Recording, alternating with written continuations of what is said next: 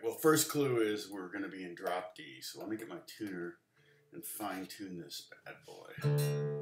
So drop D is just taking the standard tuning E, A, D, G, B, E, and I'm going to back up a little bit, and lowering the bottom string down a whole step. So you go from E down to D, loosen the string. So normally it would be here, but I'm lowering it down to D. So it would be the same as, hey, oh, hey Sam. Wow, that's weird. The chat started at the bottom there. You know what? I need to do post the Discord link. Let me do that. Copy. Paste. The heart of Big Ten kid. Hilarious. Exactly. Morning. Sorry I'm running late. Man, I just had a hard time getting to this. I actually was 3 different songs this morning. I kept trying to decide what I was going to teach today, and I'm like still like I couldn't get everything done that I wanted to get done. So like the chords on all one page, I didn't get that. I didn't get around to doing that. That's actually really hard to do. Holly, you probably know, because you have to size each individual chord diagram, and they're not uniform, and it just looks funny, and I couldn't get around to that. So I did a little chord chart on it. I think it's right. We'll see. The first clue, like I said, is that we're in drop D. No, wrong way. Let's do this. Go like that. Yeah. So we're consequently most likely going to be in the key of D. Mung Pete Mung, good to see you. So drop D is just standard tuning, but you take the bottom string down a whole step. So it's D, then A, and then D again, and then G,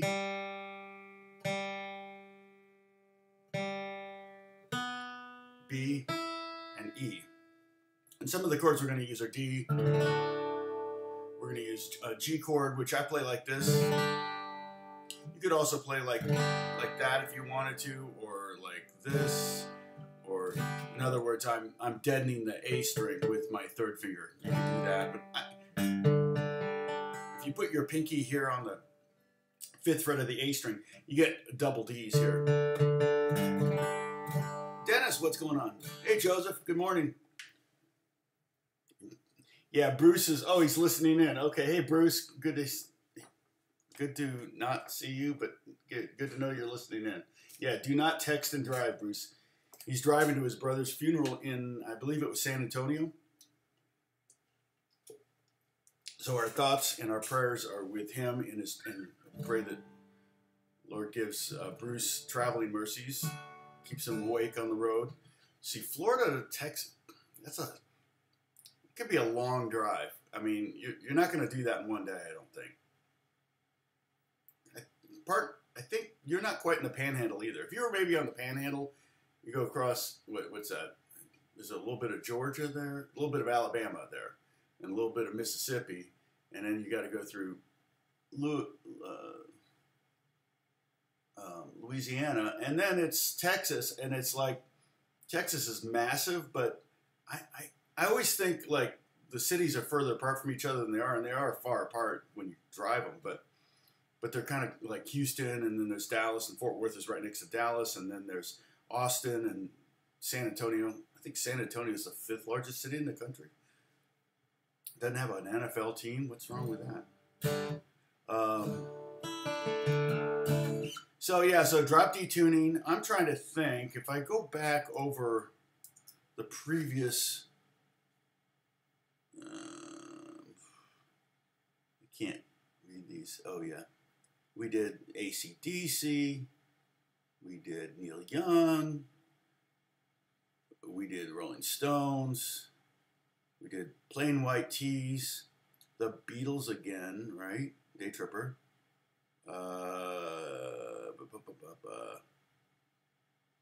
Jack and Diane. That's a really popular one. I mean, it's not really grown much now, but it had 2,900 views, which is a lot for these. So Cream, that's right.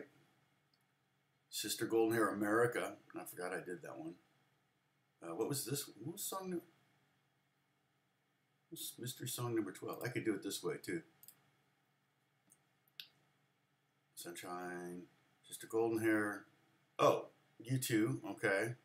Oasis, Blue Oyster Cult, Fleetwood Mac, REM. Is there anybody out there? Oh, that's Pink Floyd. That's the only one I got a copyright strike on, I think. Or there was another one. Rebel, David Bowie, Eagles, Police, Beatles again. That was the first time we did Beatles. Zeppelin and Tom Petty. Okay, so this is a big clue. This is the first time we're doing a female artist.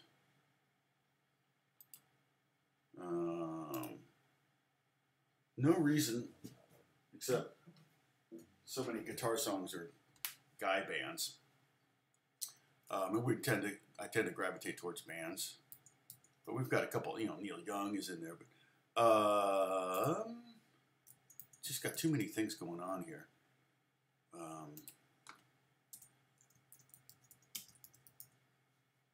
Let's see.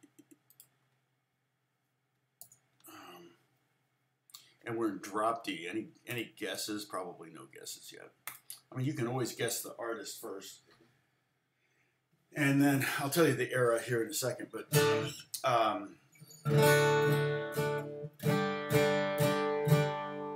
an A chord. It's going to be A sus, A, E minor. And so the way you play E minor with drop D, E minor is just like take an A chord and go all the way to the top of the fretboard. So you're going to be, instead of being on the fourth, 3rd, and 2nd string, you're going to be on the 6th, 5th, and 4th string. And E minor 7 would just be those two. So it'd be like taking an E minor chord and going up 1 string each. And then that adds that D string in there. So 110, yikes. Yeah, I think we're getting 95 today. Summer is here.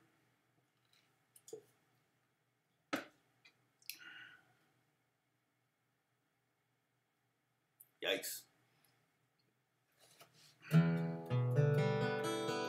Let me just check my tuning again. It felt weird.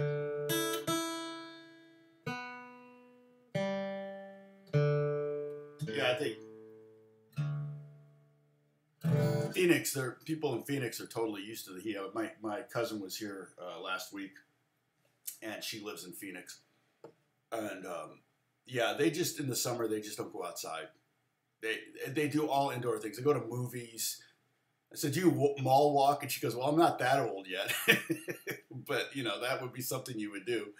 What was it? Oh, you know, I didn't know this. I think it's in Phoenix or Scottsdale, but the Musical Instrument Museum. So I'm already kind of looking at planning a trip to do that. Might be kind of fun. Because I always looking to learn about new instruments, particularly from weird countries. So drop D, female artist. Let's see. Solo artist, so not a female band, which would be pretty rare. Not many of those. The Bangles. Let's see. What other clues can I give you? Well, I've been giving you some of the chords, but that's not really fair. And we're in D, but we're also going to be, Sam, we're going to be D adjacent. We're going to have a C chord in here. We're actually going to have a C over D chord, okay, in the song. So I've done diagrams for these, but I haven't put them into one document. So it's like going to be a thing where I'm just going to show you the chords here. If I feel like I need a diagram, I'll drag them all over into the Discord. So you can go ahead and download all those and kind of create your own doc, or Holly, I don't know. I don't want to assume. But if somebody wants to put them all in one document so you can have them kind of all on one page, that's not a bad idea. But you can do that yourself easy enough. I like to group them in verse, chorus, and we pretty much just have an intro, verse, chorus kind of thing going on. Then there's kind of an outro chord progression. yeah, hit the like button if you think of it, if you like it.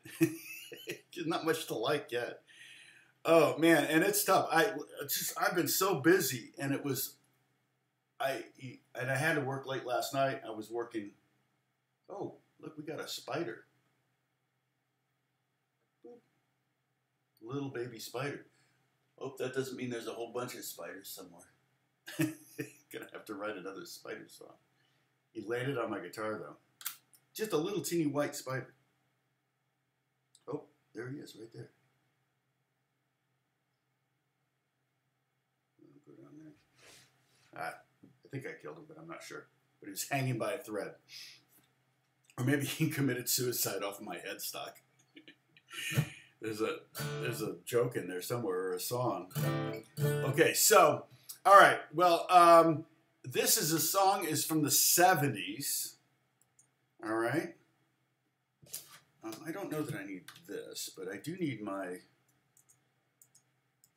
to get over here and go to live stream stuff. Create a folder. Do I create a folder for these? I don't. I should, but I don't. I'm going to create a folder. So I'm going to. So it's 70s.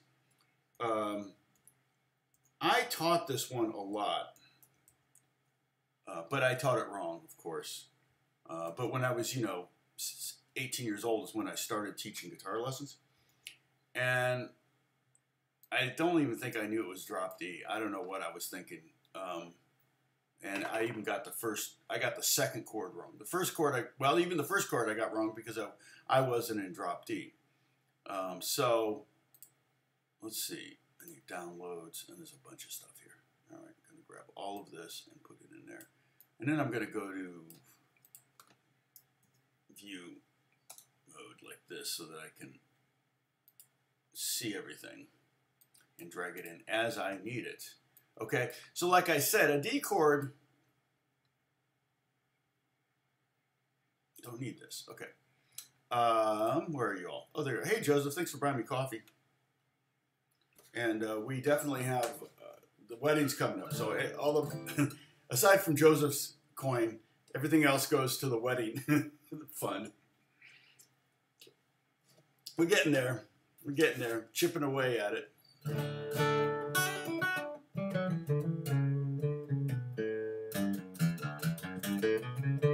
I do have, I think I have a couple videos on drop D tuning. Great thing about drop D tuning, it really won't apply here, is that you can make power chords real easy with one finger. You can go over the top. And when you're making the G chord, so let's go over some of these shapes that we're going to use anyway, because I think it's sitting at 13 like, just sitting there. Okay, so it's going to look a little funny when you first see this, because you're going to be like, wait, why is the, oh, what?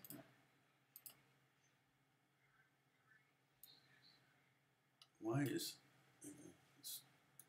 okay, so that's a D chord, all 6 strings. So make a D chord and strum all 6 strings. Okay? Now, as soon as I play the second chord of the song, many of you will know it. Okay? So I'm gonna give you the second chord. We'll put it over here on my other side here, okay? And it's a C. Where's the little tab? I'm trying to make it smaller, but I can't. Oh, there it is. Okay. And let's make it relatively the same size. Close. All right. But if I separate them far enough, you can't tell the difference. Okay. So this is a musical cue. This is like a clue. This is like when you're playing the game, Name That Tune. Hey, from France. I love France. Been there a couple times. Had wonderful times. I was in Paris and I love the people. People outside of Paris call Parisians pigs or something like that. But I always made an effort to speak. They would know. I try my best bonjour, and they go, oh, how may I help you? They immediately knew are you from Los Angeles? They immediately knew I wasn't from France. So, but they appreciate the effort. If you walk in and say, how much is that? They'll say, pardon? Parlez-vous français? But if you go in there and say, you know, whatever, bonjour, you know, they immediately know, and so they talk to you in English. But if you don't even try, they'll pretend not to know it. Okay, so play that chord. Okay, so that chord, the C over D, it's cool. It's like, really what I'm doing is I'm sliding an A shape. If you imagine the top 3 strings of an A chord, this would be B flat, this would be B, and here's C. All right? You might not know it from that because, again, I taught this song wrong for years. I thought it was something else. And when I listened to it today is when I did this, because I had 2 other songs I was going to, and I'm not going to say what they're, because I still may do them. They're on my list, but one is pretty current, and so a lot of you might not know it. And I was trying.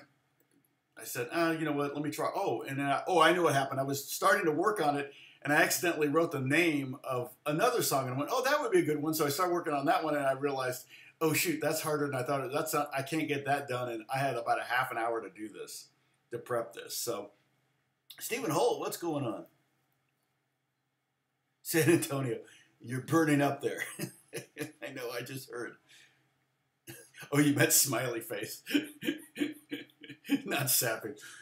Hey, greetings from San Antonio. Sad face. I'm like, yeah.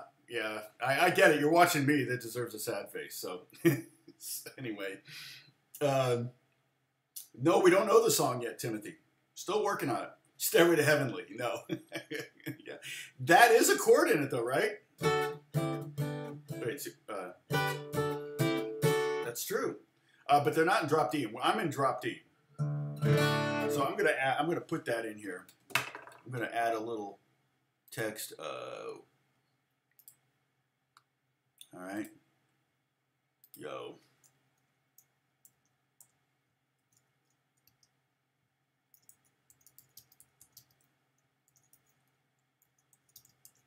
All right.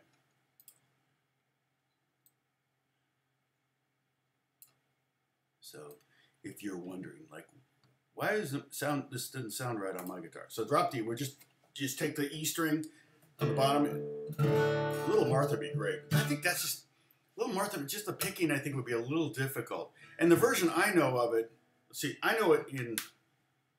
What do I know it in? Do I know Little Martha? No. What's the one I know? And I can't even remember now. But it's in open D, I think. All 6 strings, yeah. Yeah. So it's really more of a polychord. Okay, and what's that mean? Well, a polychord means that you have 2 chords on top of each other. It's kind of like a C over a D5. A C over D, purely C would be like a C triad. You could do it like this, right? So the chord's not giving it away, I can tell. So, but the rhythm will. So let me.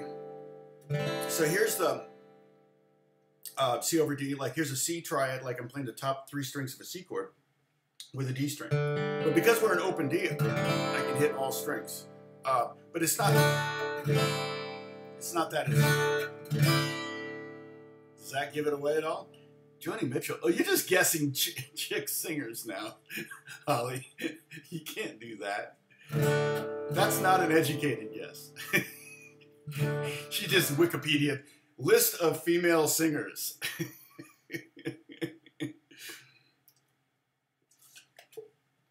She's a great songwriter. I think she wrote this song.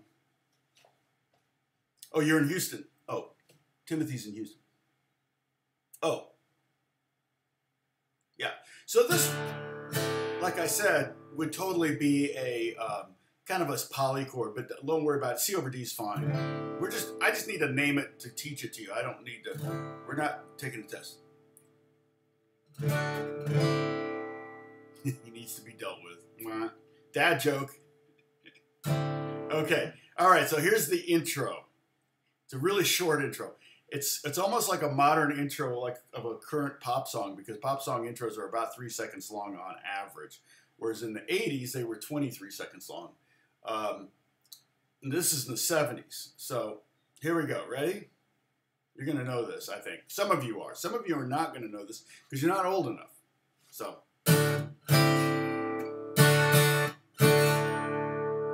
All right. Oh, Timothy, you're in Chicago. Sorry. You have a daughter working in Houston. Okay. Chicago's probably pretty warm too. Any guesses on that? Now, I know it takes about 30 seconds for you all to start guessing, but yes, that's exactly right. In fact, the outro is not C over D, it goes to E minor.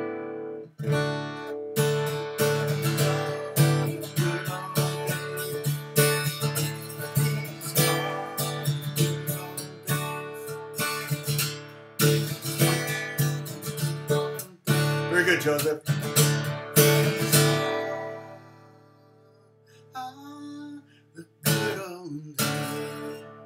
Yeah, so that's how it ends. And I did write out the E minor. It's just, you could also think of it kind of a C major 7 over a D, but really not, because we don't have a C in there. So it's just an E minor. It's a great sound though.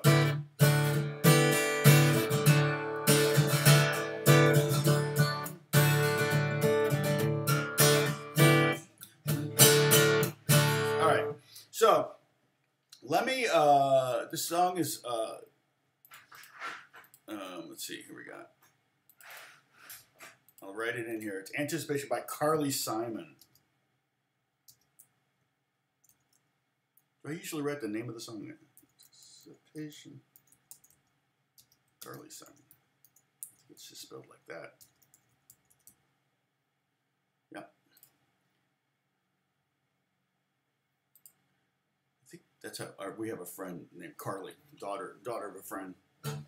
I don't know how she spells her name. It may be that way. It may even be named for her.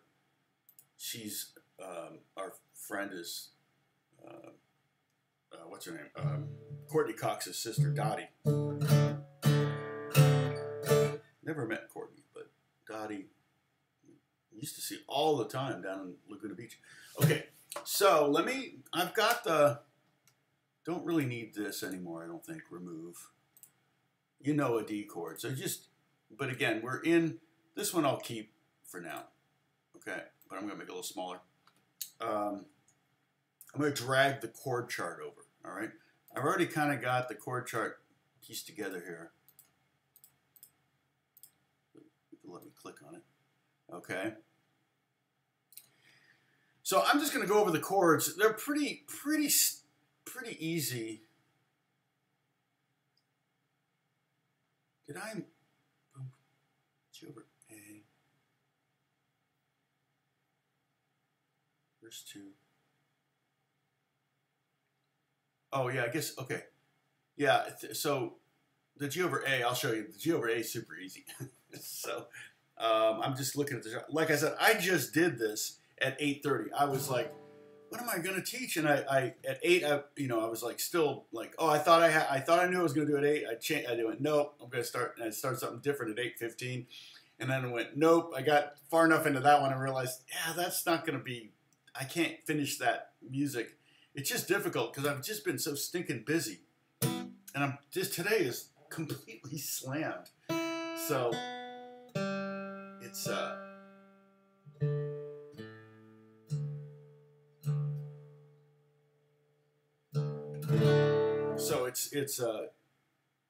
it's just been tough for me to get to this. So okay, yeah. Let me drag. I'll just drag all of those graphics right now into the Discord. Okay. Where's Discord? Here you are. Thanks, Holly. Sorry about this, people. It's going to be a lot of files. If I may even be able to go back and delete all of these screen grabs. Let's see. Lesson PDFs. Okay, that's where I drag it to. I may be able to go back and delete all these once Holly does it, but I'm just going to drag everything I have here in there, and then too many uploads. Okay, I get it. You can only do 10 at a time. Okay, I'll do 6 and 6. How about that? Okay, hit return, and it shouldn't take too long for those to upload. They're not big files. they're just screen grabs. Okay, so if you want, you can go ahead and start seeing some of these shapes. But if I feel like I need to drag one over, I'll do it. Okay, and basically, I don't know the words offhand, but I'll sing at the song. I'm sorry, I'm just trying to get my windows in order here. Okay, so it just does that. It's just now I taught it like so. You know, a simplified version would be to go to D sus, or you can even slide down to your third finger. That would be also C over D. But I hear that G, so it could be that. I think I hear that E in there though. So if I did this, see, I'm playing open, open, open, open, 1, 3. That's kind of like a C5 over D5. Okay, Sam? That's a polychord. That's a power chord polychord. That's a power polychord. Okay? It's just roots and fifths. That's what a power chord is.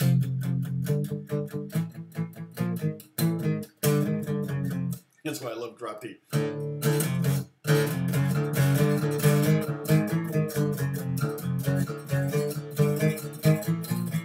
It just sounds so sinister. So once we get going, and again, I started out, and the other thing that kind of threw me was I go, oh, I should do a chart for the rhythms. And then I got into that and realized I don't have time to do a chart, like a finale chart of the rhythms. So I just deleted. I got like 4 or 5 bars into the song and I went, yeah, this is going to take forever. So I just done. That's basically what the intro is, okay? Now, so if you want to, let's get the rhythm down first. D, D sus. And it's a little tricky because what's happening is 1, 2, 3, 4. 4.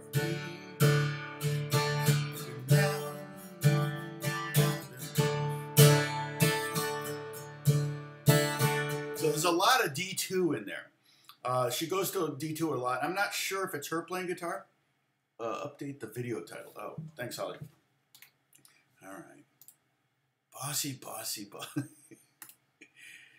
Yeah, sometimes, you know, I could do the hashtags too. The hashtags are what drive so much of the traffic to these videos, and I just forget to change the hashtag. Carly, I'll do the artist first this time. Simon. Anticipation. You know, and I always wonder, like, when I went to look for this on YouTube, the song, just to kind of refresh my memory and then realize how wrong I taught it all these years, or back in the day. I haven't taught it in a long time. You know, I'm like, what's the deal with these people that can just upload songs? You know, I mean, it's like, it's not Carly Simon's channel. It's not, you know, it's not the record label's channel. Some random person with 1,000 subscribers uploads a song and it's got like 400,000 views or something. And I'm like, well, that's not, I mean, I get a copyright strike for teaching about a song and talking over it and playing it and not even playing the original track. I won't, you know me, I will never play the original track to reference. I'm not that organized. Okay, I think I got it right. Holly, thank you.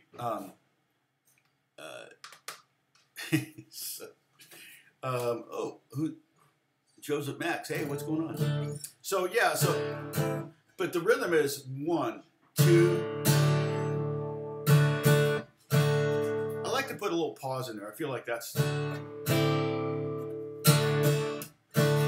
of just pause, mute the strings with the side of your right hand, the side of your right hand, kind of the meaty part there. Gives it a little breathing room. Okay, then we just go. So D is here. D2 is just take off the second finger. Okay, I'm not going to isolate the second finger unless I want to flip off my audience, but you can see. And also at some point we're going to do D sus. In fact, she does that whole thing. We did that in You've Got to Hide Your Love Away, right? Okay, it's always great to have a lot of these kind of little tricks for every chord, okay?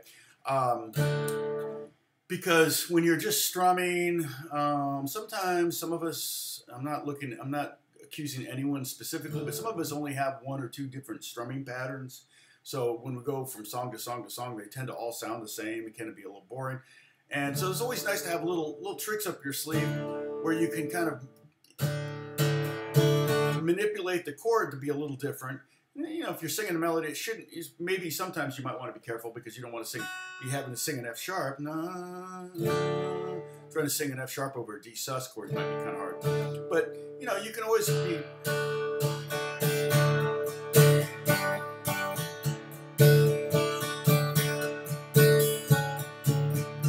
Just to have a bunch of those tricks. One of my favorites is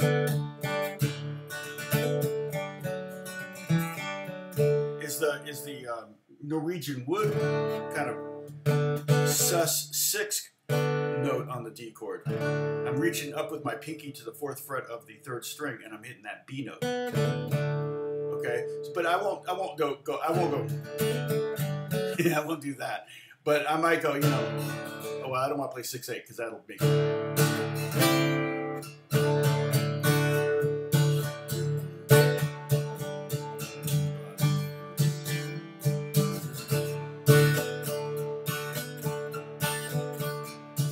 It can sound a little rock and roll if you do it in the wrong places. It's also nice when I play G chord to do that lick also, but I can't really do it with this G chord because our G chord is going to be up here. Okay, so again we have D to D sus or D2 and then back to D, and then the G chord.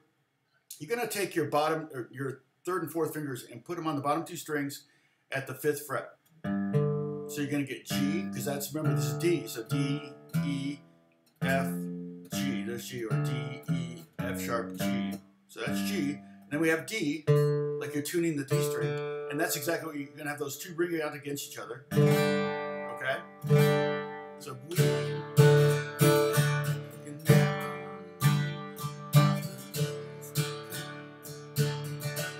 So actually, the sentiment of this song is great.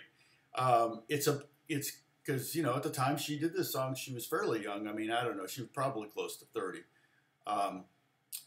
in the early 70s.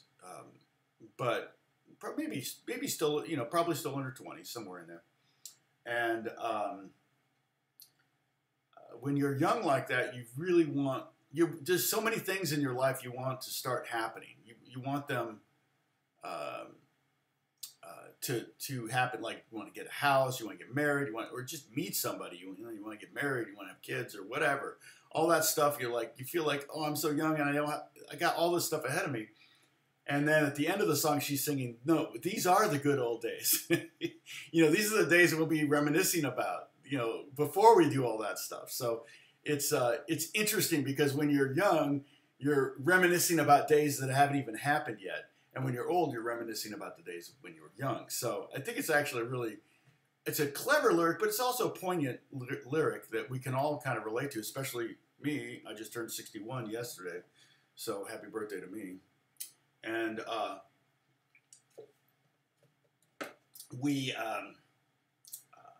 so it can be, tempting to. Now, I've never been one to live in the past, so I have friends that like the best days of their lives were high school, and I'm just like, yeah, those were like not my best days. So maybe it's a good thing because I was pretty, especially junior high, I was pretty beat up and abused. I was like little guy, and everybody kind of beat up on me. So I think I don't really look back fondly on those days at all, and so.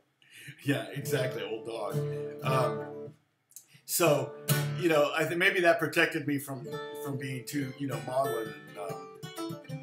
And, I'm pretty maudlin though, but I'm more maudlin for the days when my kids were little. That makes me kind of tear up. So, okay, so this is gonna be one of those things where you kind of have to practice going from D, this 6-string D chord, which is glorious. I hit it a little too hard. That's one thing you gotta be careful. You don't want to hit that bottom string too hard because you've loosened it. If you have maybe a heavier set of strings, you won't have this problem. But and these are mediums, so they're pretty heavy. But if I turn on my tuner, it goes easily 15, 20 cents sharp before it drops down into D, and it's still not there. Yeah, so, but if I hit it soft, it goes up a little bit. But the string's going to be looser and going to be kind of pitchier when you drop tune, okay? But, so, you don't want to hit it too hard. But anyway, so you might want to practice going back and forth between this very familiar D shape and this new G shape. And you can also just get one string. I'm getting 2 strings. I'm getting the top 2 strings with my first finger at the 3rd fret. You could just get the first string if you wanted to. The other thing is you could also just get the bottom string and then deaden with the fleshy part of your 3rd finger. You could deaden the A string.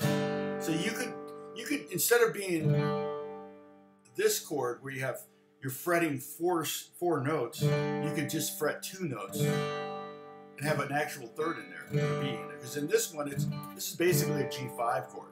Okay, let me drag in the. I have the diagram for this.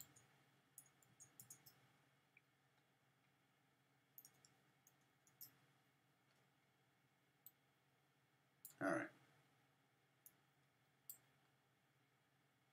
And of course, it's massive when I drag it in.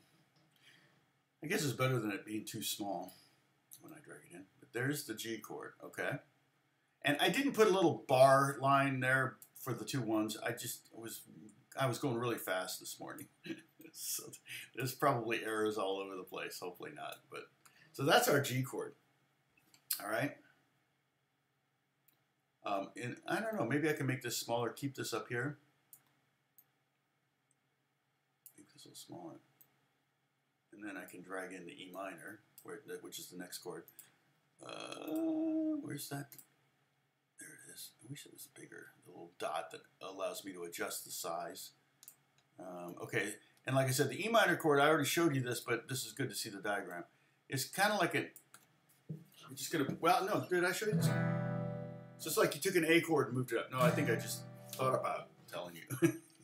So, I didn't get much sleep last night. It's like, ugh. I drank too much water. I drank a giant jug of water, which I don't ever do. And I paid the price. All right, so there. Oh, that's A. Yeah, there's A. And A is just standard A. All right. We're going to have a G over A, which is actually just the top 5 strings open.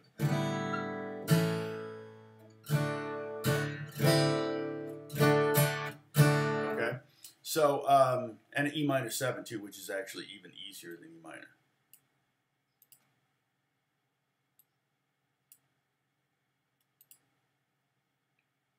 All right. Oh, yes. Yeah, Carly. I always thought she was kind of adorable.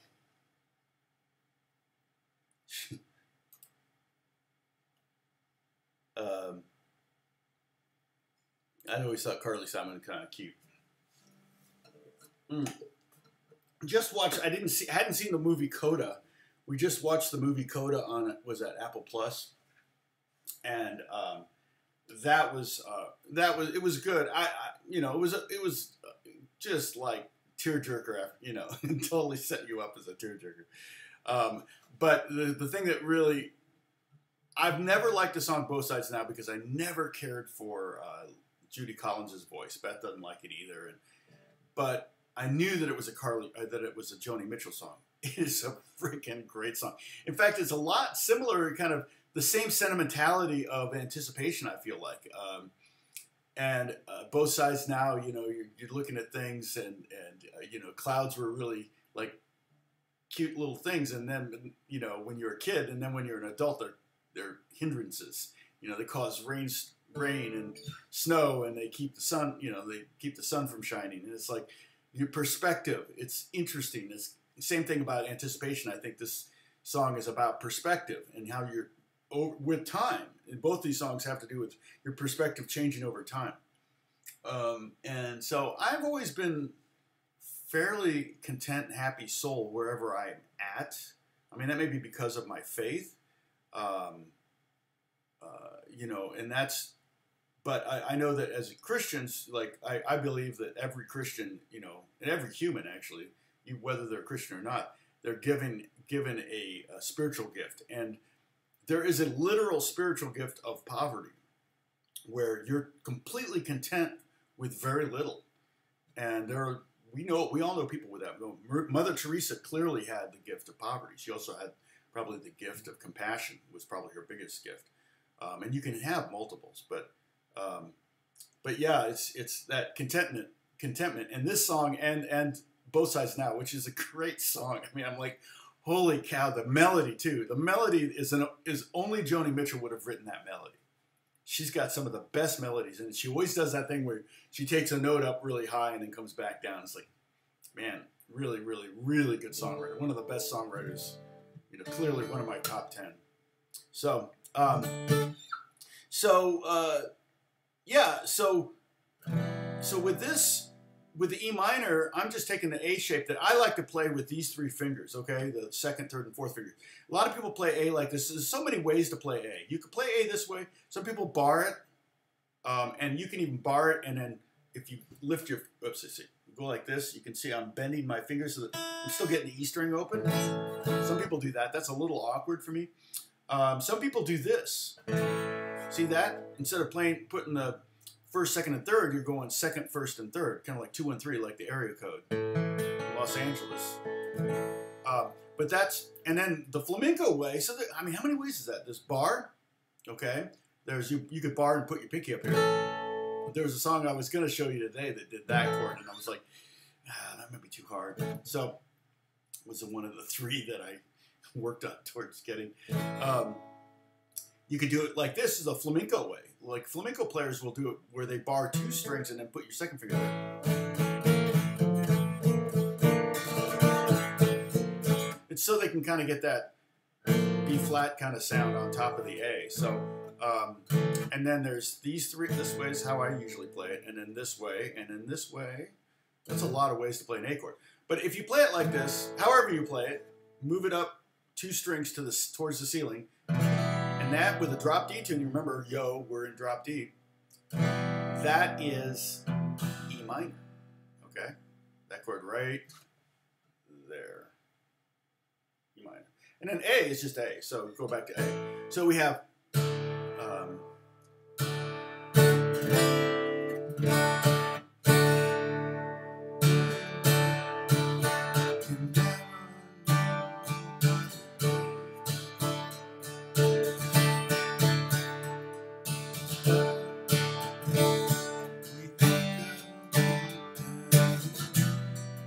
oh yeah, A sus. So I'm just taking, when I play A, like I play A like this, when I play A sus, I just slide my pinky finger up to the 3rd fret. Do that big down, and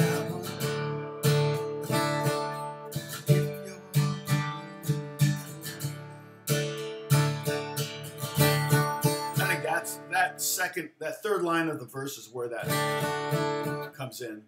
And then it goes to E minor 7. E minor 7 is, you can just do E minor, just take E minor chord, slide.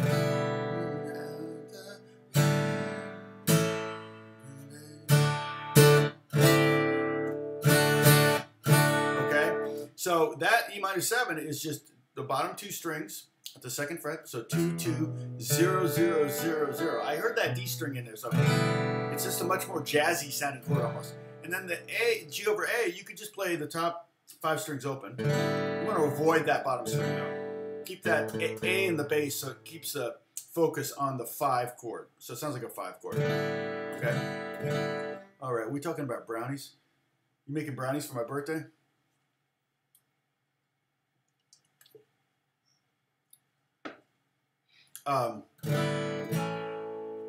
Laced brownies? Sorry, I'm late. It's my last scheduled cardio rehab. And I have to make brownies for everyone for having put up with me and my sense of humor. Wait a minute. Aren't brownies kind of counterintuitive for cardio rehab? Are they happy brownies? Oh, so I'm sorry, Joseph. Let's see. So moving ring and pinky down and up strings works pretty good. Just experiment. Yeah, yeah.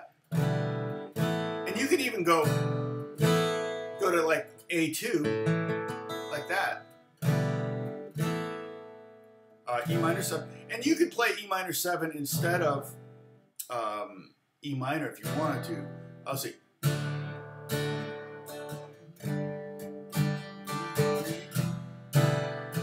See, that just sounds a little too open. I like, it's more pure, just a pure E minor.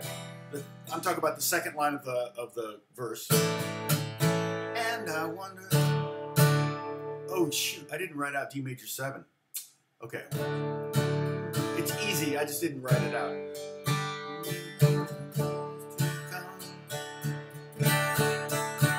That's a great, you got to get that down if you don't have that down. We did it in the Beatles' Hide Your Love Away song, but it's D sus to D to D2, take off that second finger, and then put that second finger back down, and you get D again. So D sus, D2, D, I'm sorry, D sus, D, D2, D.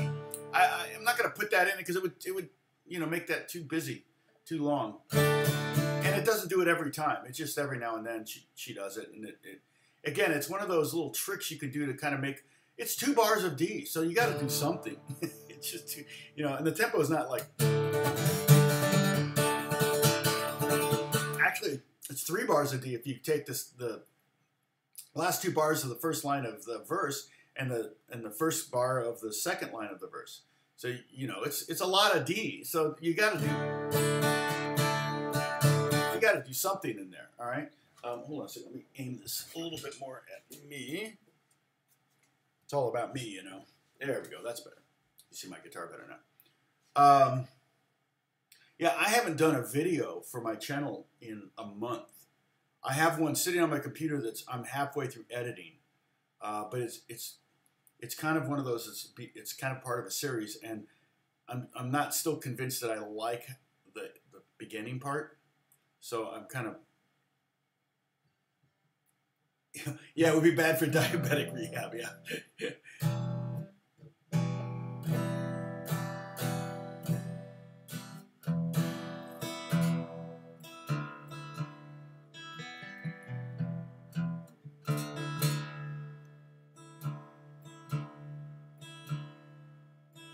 Sorry, gotta check my tuning. That D string snuck up on me. Okay.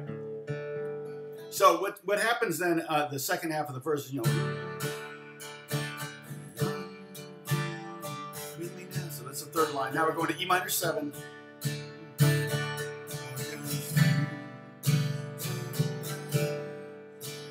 It does something like that. It makes. I don't think it did that. Or maybe something like that, like the G, top of the G chord, and then just the A string in the bottom. But you can just get away with, it's just for a second anyway, playing the top 5 strings open. So we're going to call that a G over A, and then to A, and then D. You can like hit the bottom few strings, and then it goes to G. This is a great chord, and that's the money chord. I always talk about money chord, and I forgot to write this one out. But all you gotta do is bar the top 3 strings on the 2nd fret, and you play all 6 strings because that's the beauty of the drop D. You got this glorious D major 7 chord. So it's.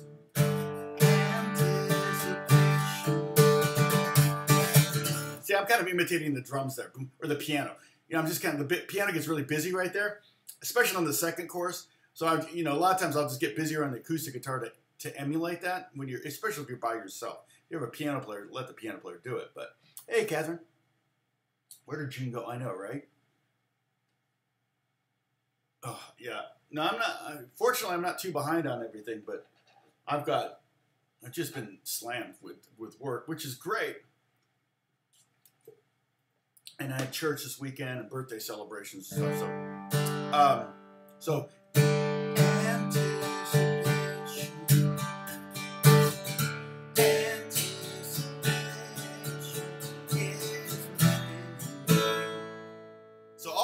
we're going to go to this E minor, and I love this chord. I love it. I don't know. I love playing the A chord. It just feels good in the hands, you know. And like I said, I use these 3 fingers because if I use the first 3 fingers, they're just a little too fat. So if I get rid of the first finger and substitute in the pinky, it makes for a little bit more real estate. You know, it gives my fingers a little bit more real estate to squeeze in there. Let it ring again.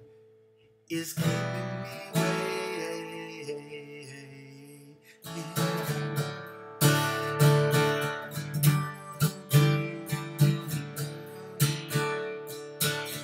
The second verse is similar to the first. I don't know the words of the second verse.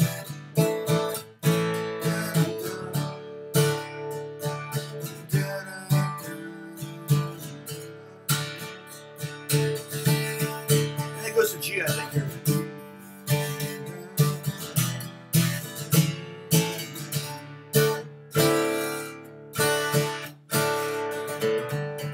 You know, the piano's pretty busy here. And then it goes, anticipation. G goes in, anticipation.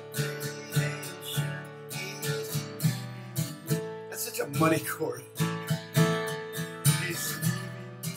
And I bet you that it was an accident. It was like, oh shoot, I gotta put that. Wait, I like that. You know, it's kind of one of those chords. It's like, reverb pedal. I was going to choose, and some guy answered, R6 has been.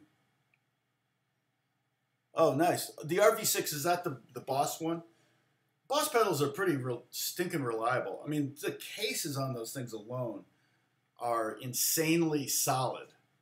You know, I'm sure I have one right here, but yeah. Like, here's a Boss. I mean, this thing's like cast iron, like unbreakable. And I got these plastic ones. I actually love these little pedals, but I couldn't take something like this on the road. I have multiples of these because they're made of plastic, so they just right. But yeah. And then so many manufacturers kind of do things that are like built on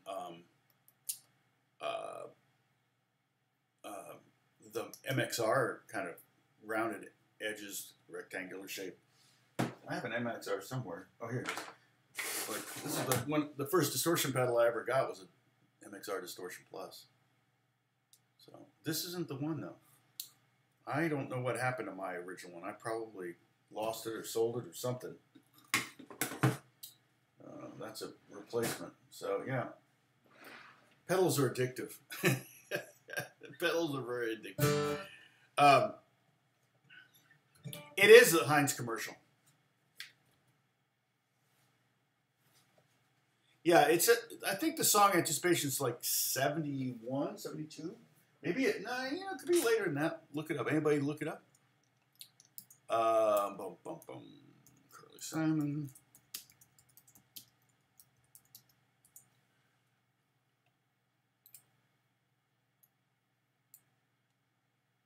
Yeah, she had that big mouth. Just a big mouth. And consequently a big smile. Okay, so it charted number 71. I was right. Anticipation. B-side was The Garden. I don't know that song. What are some other Carly Simon songs, though, that are really good? Well, You're So Vain's great. You Belong to Me. You belong to me. The thing I love about that one is that Michael McDonald is singing backgrounds on it. Like, there wasn't a song in, like, there was like 2 years.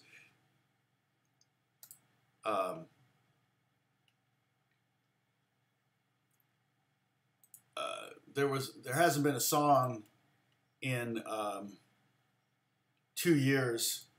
I mean, there was 2 years in the 70s where every song had Michael McDonald in the background. So,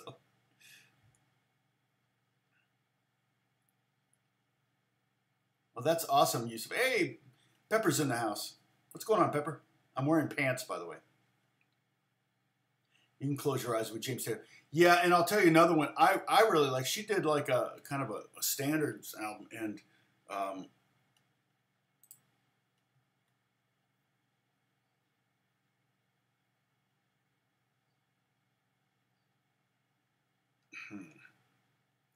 interesting. Alex is head gasket blew on his Subaru. He was having problems with his. Sorry, I'm trying to get my windows organized here. Okay, there and here.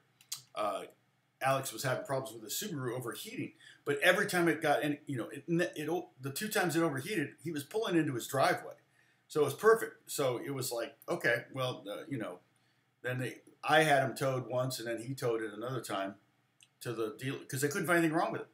So the first time they replaced a hose, the second time they couldn't find anything wrong with it, and they had it for the week, and then they did a pressure check on it, and the pressure check said fine, head gasket was fine.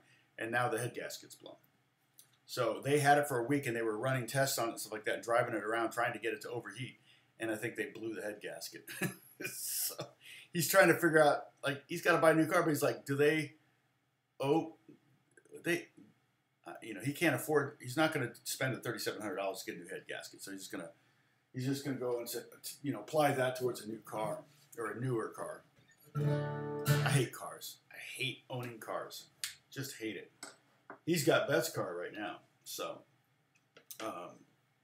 because he doesn't have a car otherwise. So, and Beth is off for the next couple of weeks, so, or a few, like 6 weeks off. So, hey Bruce, you're on. Just crossed into Texas. I've been lurking with the phone battery almost gone. Thanks so much for the condolences. Yes, it's a bummer. Oh, thank you, Pepper, for the happy birthday wishes. Yep, it's the 10th. 61.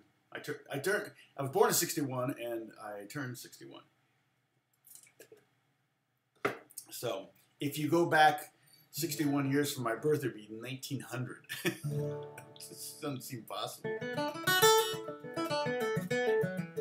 Yeah, cars are crazy money, and he's looking at getting a used Sub. So I don't know. We need to take up donations for Alex. He's like, poor kid.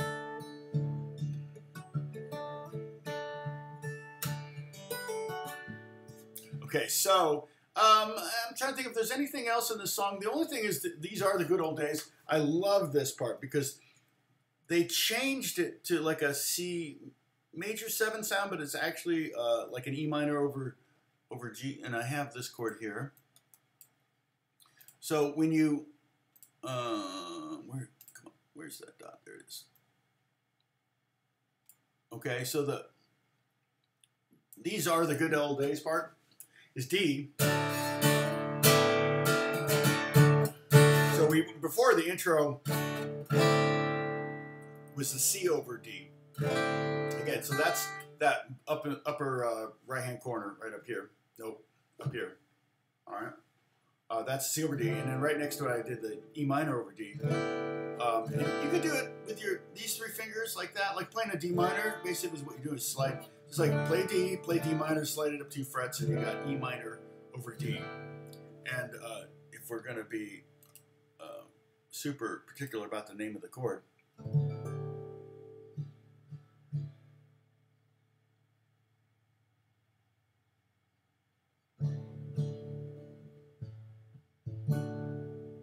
so, oh, I see. Oh, I see what you're saying. Yeah, she's not doing this one. Yeah, she's just doing this. She's doing this. So Sam is watching the video, and she says,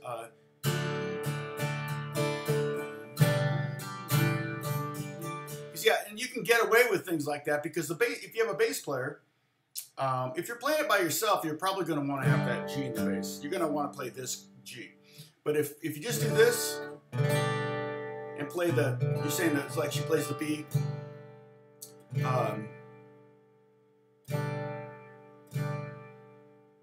Yeah. So if you take this D and go like this, basically would be a G over B. You could totally do that if you had a bass player. Wouldn't matter. So you don't need to do this big jump. So that would save time. Yeah. So, oh, I don't have to sing. No, that's all right. So here's the intro. It's a very short intro, which is unusual for that era.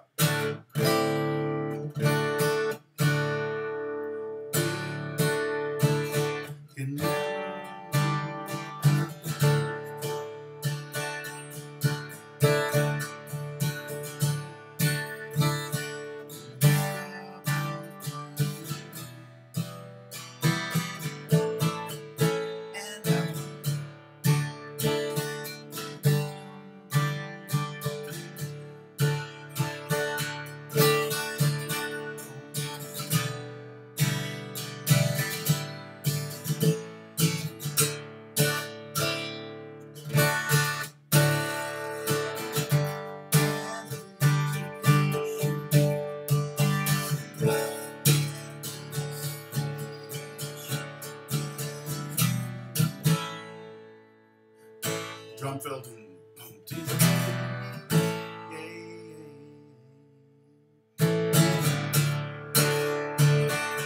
Now, the other thing interesting about this is, what are we coming from? Right before we go to the chorus, we do that C over D chord, right? So that kind of implies the key of G, or it kind of implies a D mixolydian or something, but it's definitely kind of more like D7, kind of implies a D7 or D9 thing. And so that makes that D major 7 even more surprising, because that D major 7 has that C sharp in it, which is in the key of D. It's totally, because you got an A chord. If you got an A chord, there's a C sharp. So that's what makes that kind of jump out.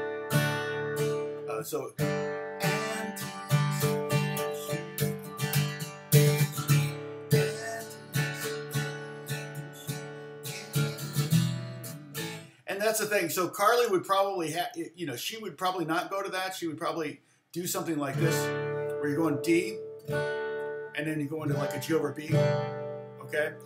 But on the recording, it's for sure drop D, which I never noticed back in the, you know, when I was 18 years old teaching this song. I had a lot of girl students back then when I first started teaching. So a lot of girl students, and so they, you know, I was always looking for songs like this that I could teach, that they could sing. So, oh, thanks, Holly's doing Bruce's job here. I do teach a lesson every Monday, although I didn't teach last Monday. I was just, well, it was the 4th of July, and we had people coming over, and I was going to do a jam, but people weren't showing up on time, and by the time everybody showed up, it was time to have dinner, and then once everybody had dinner, it was like they were in the pool, and it was just like, yeah, and I'm not going to get a bunch of wet people in here to do a jam session. It would have been fun, because we had the makings of at least 2 bands at the house on the 4th of July.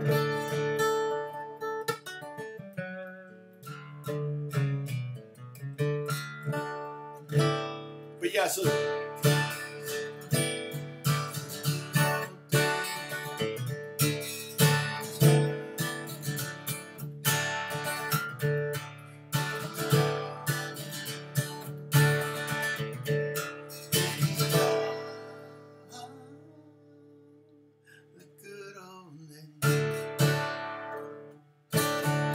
something like that. The end is kind of jumps into that. But yeah, so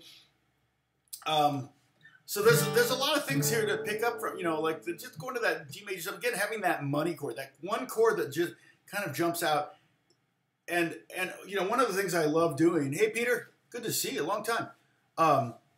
One of the things I love to do, and we may do this. Well, see, if I do it, I can't. This is a video I'd love to do with Rick Beato. Like if I could do a video with Rick Beato, I would do this one, because I think we would agree on a lot of stuff, but we'd also have different opinions about what the hook of a song is, and not in general, but of specific songs.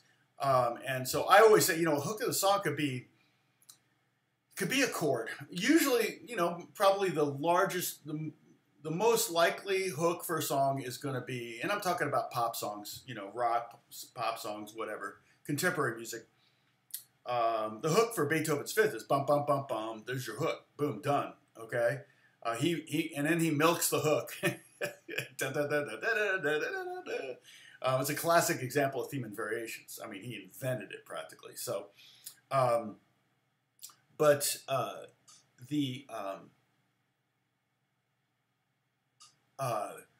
yeah. So, like I feel like usually the hook is probably the most common thing that the hook is the chorus melody. But a hook can be a lyric. A hook, like I always say, the hook is the thing that makes the 15-year-old girls call the radio station and go, "Can you play that song again? Play that song that, you know." It was me. You know, I went to Tower Records because I heard a song on K-Rock, and I was like, "Oh my God, I love this song." And it was like I couldn't remember anything about it. By the time I was on the road, I heard the song, probably 18 more songs. I think I even turned off the radio, so I would like try to remember, so I wouldn't forget that song, because I'm like, man, I had no idea at the time that they'd be playing it a lot more. But, you know, when you hear a song, you're like, wow, what is that? So I went to Tower Records, and the Tower Records in Pasadena was giant. Well, I guess all Tower Records were giant, but it was a really big record store. And I asked one of the guys, and I said, the only thing I can remember is the electric guitar, when it came in, it sounded like a car engine. It was like, kunk, kunk, like that. And he goes, oh, that, you know, that's Creep by Radiohead. You know, it's like, it's amazing to me that that, you know, he got that from that. But it was, at the moment, it was a fairly well, you know, it was on K-Rock, and so people knew it. And if you worked at a record store, you probably definitely knew who Radiohead was. And that was from their first record, Creep was. So, but to me, that was the hook. I'm a creep, I'm a... That melody's great, and the melody's definitely hooked. But the hook, the thing that pulled me into the song was that entrance of the electric guitar. So there's similar things like that. Jack was trying to think of a song, and he couldn't think of it, and he called up Alex, and he said, "What's the song that goes wah wah wah wah like that?" And it was what's this? Santos and Santos. Walk, something walk. What is that called? A sleepwalk. Whatever it is. And so that's obviously the hook for that song. So.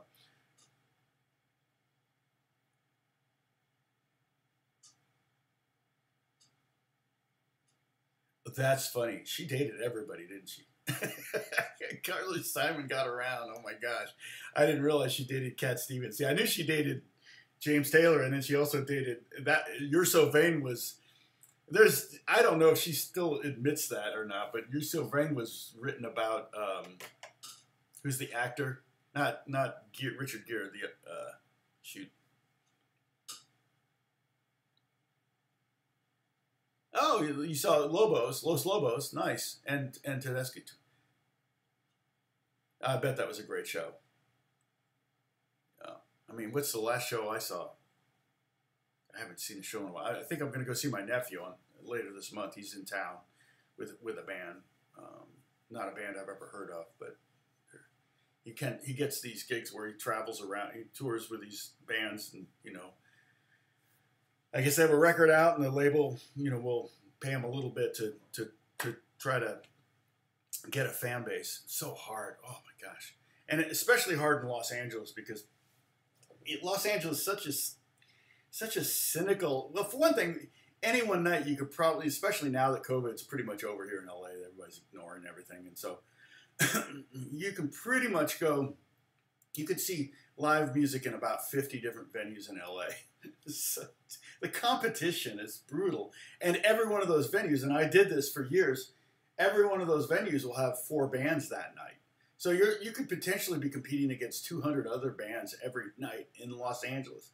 You go to a smaller town and you might not have, you won't be like that. You go to San Diego, it's not going to be like that. Or you go to, you know, Bakersfield, or, you know, most of these bands, they tend to hit the big cities, and I'm like, you know, New York is probably even worse. You could probably see 400 bands in Manhattan in any one night. But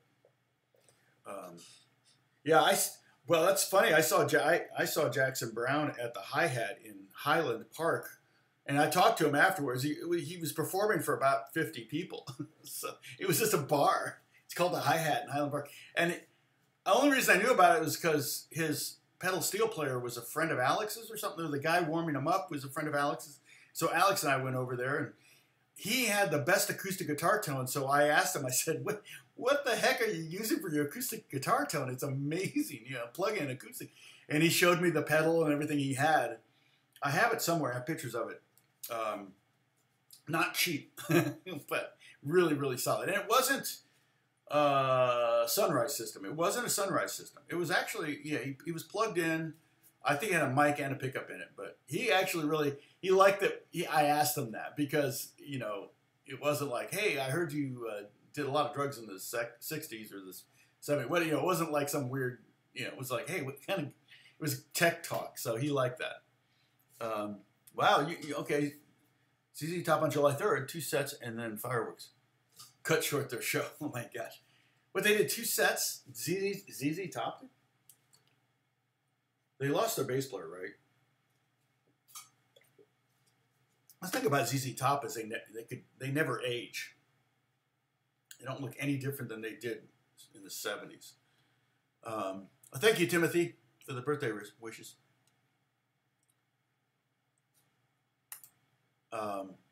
Yeah, it's. But I think Anticipation is a pretty good song. I think it's a very good song, and it's the ketchup commercial probably made her a fortune, but she's already done well. I don't know what's her net worth. You ever do that? Well, and did she write songs for other people too? I mean, her net worth is probably more like, it says 45 million. It's probably has more than like, I think she came from a wealthy family. Let's see. Her dad was a publisher, right? Well, New York City, Richard Simon, Simon and Schuster. Oh, now he's probably, I'm sure, passed away. Oh, he died in 1960. Wait, that's her dad? Dang. So her father, Richard was the co-founder. So he was born in, her dad was born in 1899. Isn't that crazy? So when was she born? Because I was wondering how old she was when she did that. Born in 45. Okay. So, oh, they don't. It says 43 or 45. Well, I'm going to go with the earlier one because that's just typical for celebrities.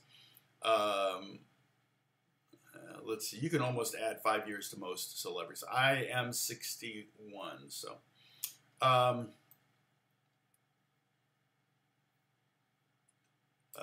So her dad was Simon and Schuster, and I knew that. I just forgot that. So he played piano at home. But he died in 1960. So she was 17 or 15 or 17 when her dad died. That's so sad. But he would have been 46 when she was born. But he died at age 61. So, it does say death. What was his death? Oh, a heart attack. And they were in the Bronx. So, Simon and Schuster might not have been giant back when he, was running it. Who knows? We all know it, but, and publishing is not the same business it was, obviously, back in the day.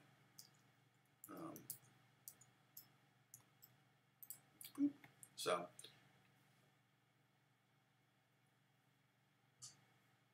oh, they stopped for their water breaks, as explained by Billy. Good morning, Christopher. Good to see you. Hey, Sco, what's going on? Thank you, Sco. Thank you for the birthday wishes. It's funny that she wrote that in 15 minutes, though. That doesn't surprise me. I mean, there probably were some changes made along the way, obviously. I think it would be hard to literally...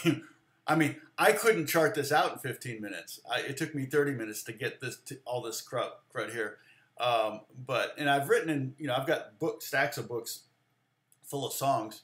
And so I don't know if you could write all those lyrics out in 15 minutes, unless you were like a speed writer.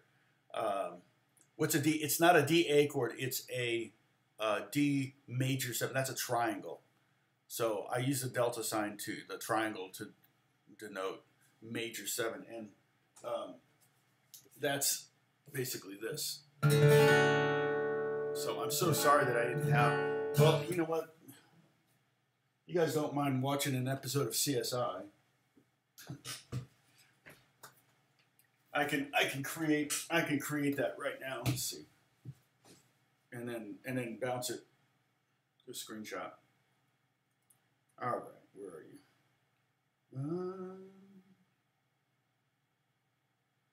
So what did so I create these diagrams on pages, and I have all of the, so I have all of these that I need. So what I'm going to do is basically just,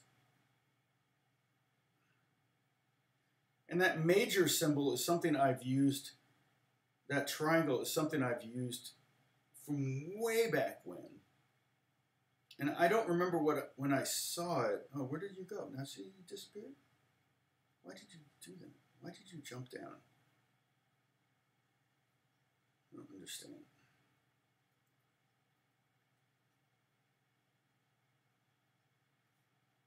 Sometimes there's like a ghost in the machine.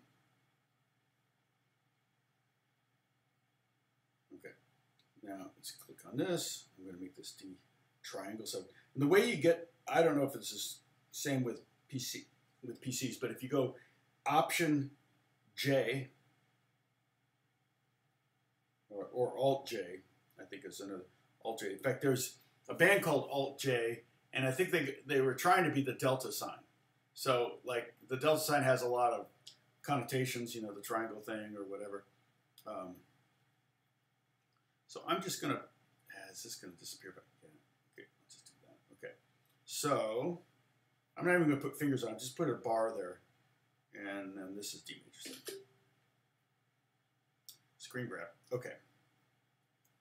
Save, quit. Where are you? There you are, all right. All right, done. Fascinating episode of CSI. Joe killed Bob. I figured it out. Okay, so now I need to go to downloads. All this for Joe. It's because he gave me $4. He bought my coffee. Of course I got to do something for Joe. All right, so now it's there, and now it's here. Boom. All right.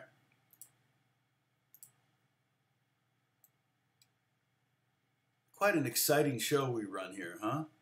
So there's D major 7 if you're wondering. Let me put it up here. What a mess this is.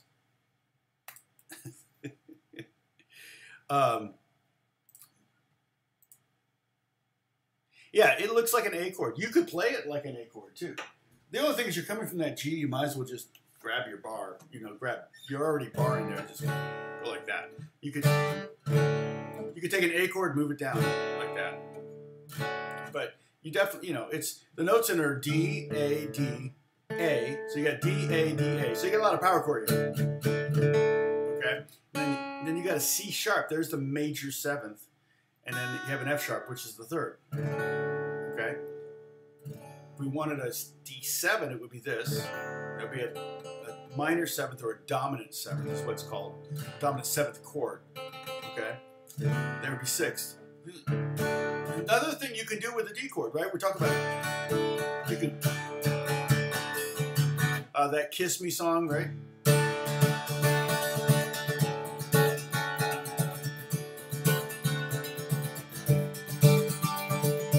Kiss Me, and then another thing you can do with the D chord is you can go D to D augmented to D6 to Becky, and that's baby, hold on to me. No, it actually goes back and baby, hold on to me. Eddie Money, who was a cop in Brooklyn. Was he a cop in Bronx or Brooklyn? Before he became a rock star. It's a great story. I had a friend that toured with Eddie probably for 20 years playing bass for him. I think he really loved Eddie and loved the gig.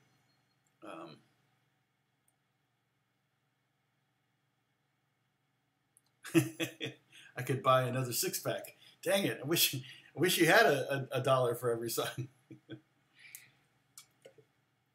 But I think one of the things about that is that, you know, you could probably take every pop song. Well, pop songs in particular, they're far more crafted. You know, I mean, it's a pop music in particular today, but even back in the Beatles' time, was a producer's milieu. You know, pop changed a lot in the Beatles era, and prior to that, it was more like a band would have some songs, and those songs you could definitely write in 15 minutes. Some of those songs, you know, I Want to Hold Your Hand. I bet John and Paul wrote some of those songs really fast. And I don't think it's necessarily a negative to craft a song. There's the art of songwriting. There's the craft of songwriting. What's the difference? When I think of crafting, I'm like, yeah, you're kind of using more formulas or whatever. I really can only speak to it on my own in my own writing. I know the difference between when I've written you know, it's an art of songwriting and the craft of songwriting. And almost invariably, the songs I've written that I crafted, I didn't like. In other words, I really pulled out all the tools and I really tried to make the hook right, and I really tried to do them. And those songs, I didn't really. To me, they weren't as good as the songs that just kind of came spontaneously, which speaks to, you know, this kind of thing. Now, to say that today's pop isn't written that way, no, that's not true at all. A lot of songs are basically pretty quick and simple little ideas, but in the studio, it could take a day or two to kind of flush it out, or flesh it out, or flush it out, depending if you don't like the song at the end or not, you know. And so it may take some time to kind of figure out all the elements to the song. But then again, that gets more into the production thing. But you know, but if you and even changing a chord here and there, producers totally has that. Hey, you know, we should go to the minor sub. We should minor substitute on the second chorus or something. Things like that. That can happen in the production stage of songs. But a lot of the greatest songs ever written were written very quickly, and mainly because it's just about capturing a thought or an emotion or a moment, and a photograph can do that really well. A painting, not quite so fast, but a song can do it a lot faster generally than a symphony. A symphony is a painting. A song is a snapshot. And yet a photograph, you know, can say 1,000 words, right? Picture says tells a what's it saying? Picture says tells 1,000 words. Picture's worth 1,000 words.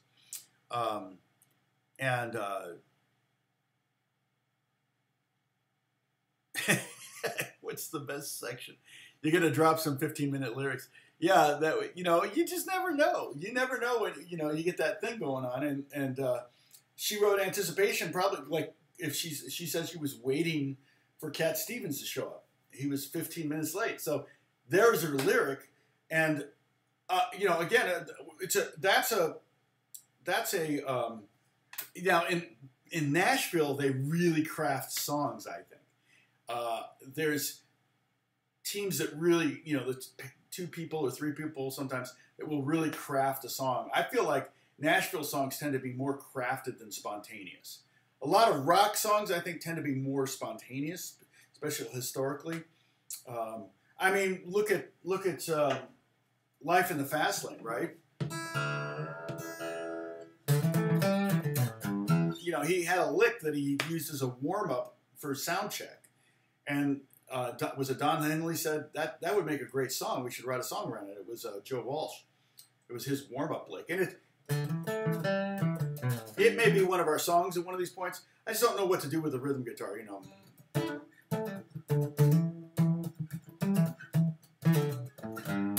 You know, we could do a lesson where we just learn a bunch of riffs. That might be a fun thing, but I hesitate to do that because guitar players always get accused of, okay, you play the song, but you didn't play the whole song, right? I'm horribly guilty of this. You know, at the beat, take the guitar to the beach, and you start. And if somebody goes, oh, I love that song. And they get into it, and then they're like, okay, now play the, I don't know, that's all I know. Well, you're not going to play the song, you know, you're not going to do the song. I'm like, no, I don't know the rest of it. Or it's hard. You can't really, you're sitting on a beach with a classical guitar, and it's hard to do Life in the Fast Lane with the flanging and everything. You know, it's like, you're just like, yeah, or you could do, this is the worst. You start Stairway to Heaven, and then everybody's like, play the whole song. okay, I do know that whole song, but really? You're going to sing the whole song? You're going to sit here while I go, you know, it's like, what is it?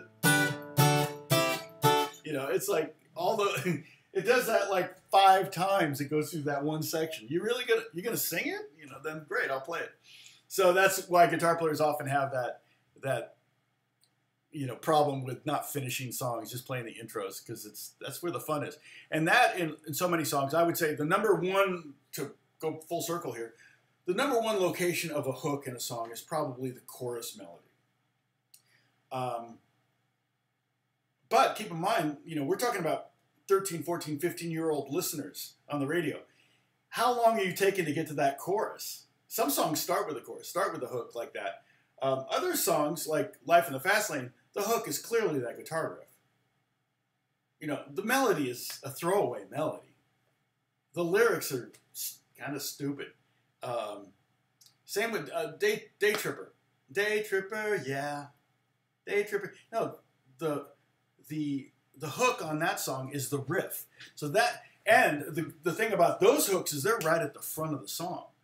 Okay? So it's real easy to kind of go, oh, there's the hook on that one. I may do a video on my trick for getting rid of tinnitus. I may do a video on that. I told Rick Beato about it because he was talking about tinnitus, and I emailed him and said, hey, you want me to, you know, can I show you, you know, how to do it? But he didn't reply, but which is not unusual. We've just spoken once, but he's going to be in LA, I think in August 20th or something like that. I should go because a lot of my friends are going to be there. He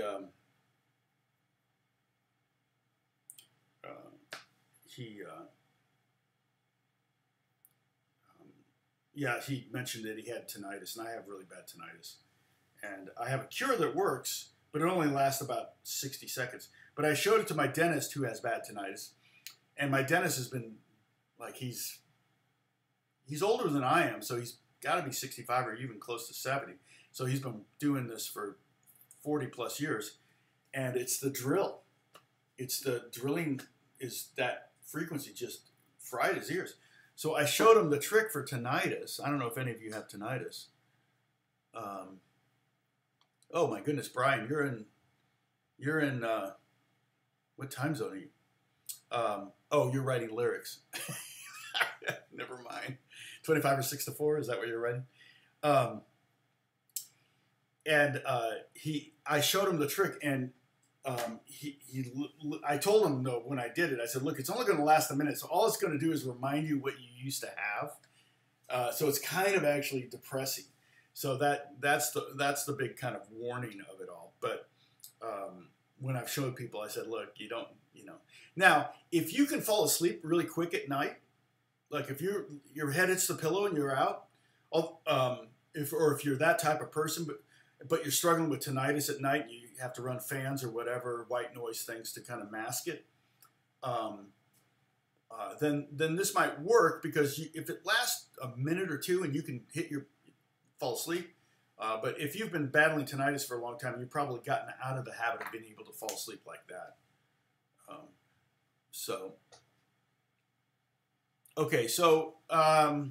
The trick, okay, it's really simple, but there's something I have to show you. So basically, take your hands like this, okay? You're going to put them on the top of a table. Just put them on top of a table. You're like, what? And then take your index fingers and put them on top of your middle finger like this. I'll do a video for this and post it, I think. I'll probably get people saying, you made me deaf, you know, but anyway. So you see that, what I'm doing there? Now, what you're going to do is you're going to push your index finger down so it slaps. So on the table, it sounds like this. Hear that? So I'm just going plop, plop. I'm just pushing down, letting my first finger slide off of my second finger onto the tabletop. Just ignore it. Okay? So you got that. So now that you got that that part of it down. That's really the whole thing. So what you do then, and you're like, really? That's it? No. Here's what you do. So you put your palms on your ears like this, and then you do that on the back of your head like that. Okay? So I'll do it again. Watch. You're going to do it 50 times. 50. No, there's no magic number. It probably works after 20, but 50 seems to be better. It lasts a little bit longer. You do that 50 times. So it'll take you about, I don't know, you can do probably 2 per second. 2, 3, 4, 5, 6, 7.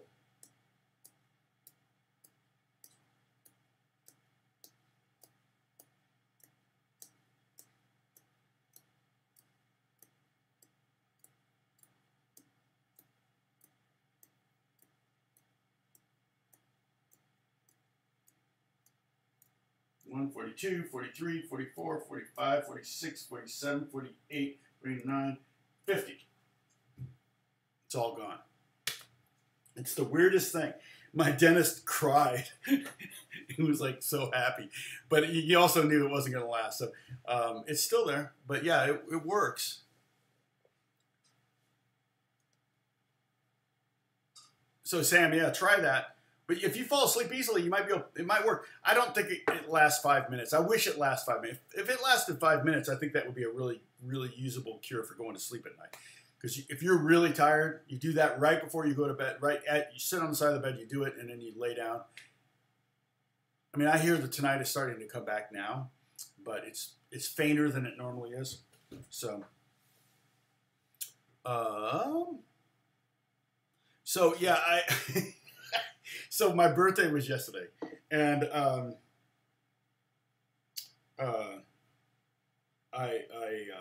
it was really fun. Of course, at church, Alex let them know that it was my birthday. They didn't know, and of course, they got a cake and all that, and sang happy birthday. It was pretty fun. Not church, but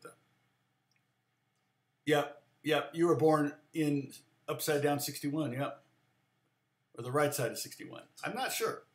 I'm on the other side of 61 now, though. I'm in this side of 61.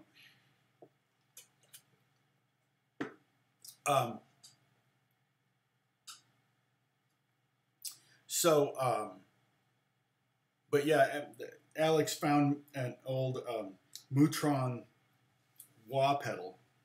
Let's see if I can. I don't think I can get it up here. Let's see. How long is the cord? It's plugged in to power. Let me see if I can. So yeah, here it is. So it's got a really long cord on it. Look at this thing. Plugs in. Oh, it's on. I can turn it off.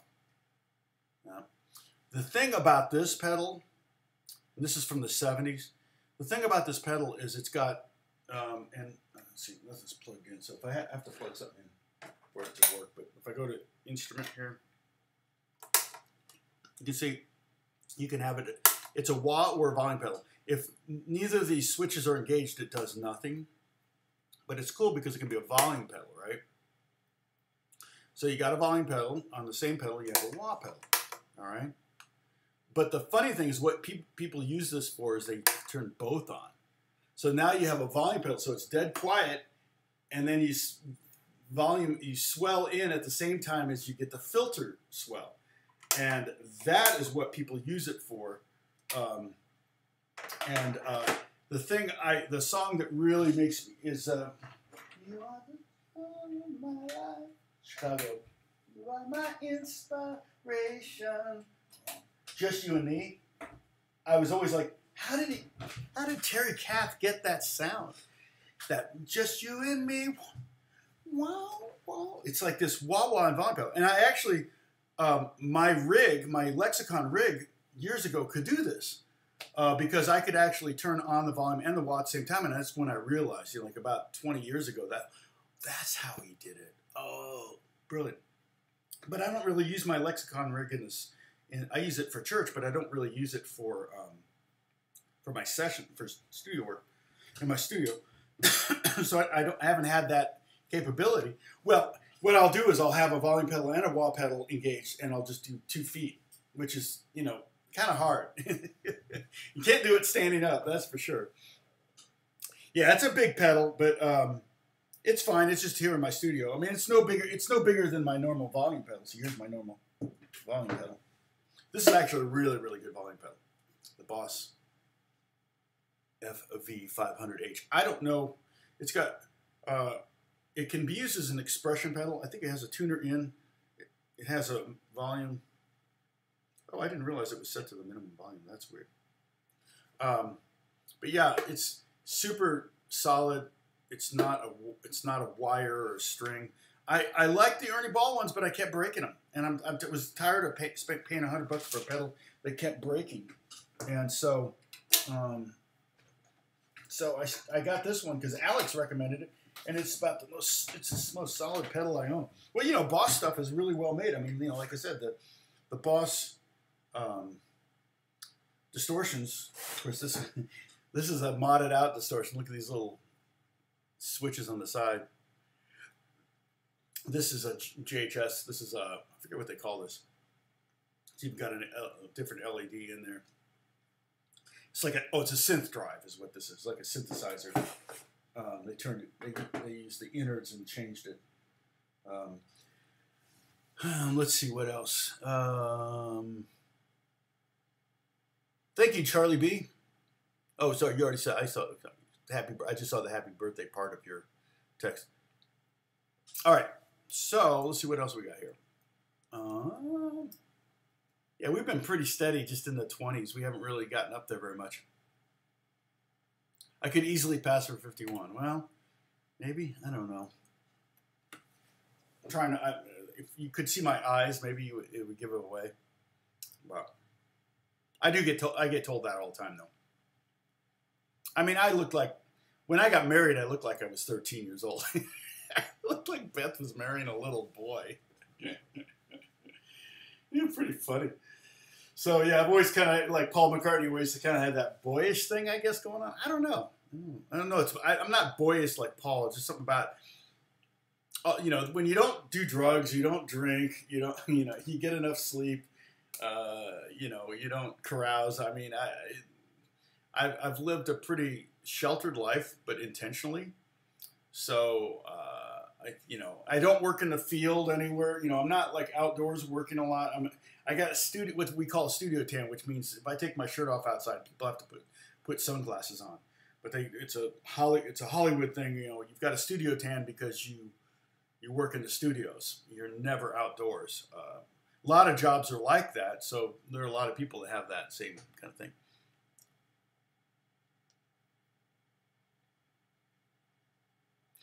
Yeah, that's exactly right, Brian. It kind of does look like a chalk. That's called a chalk, right? Is it spelled C-H-A-L-K, chalk? Or is that, or am I thinking something else? But we used to say chalk up your tires, but that meant to burn rubber, right? Is that the right word? What am I thinking? I often get words wrong.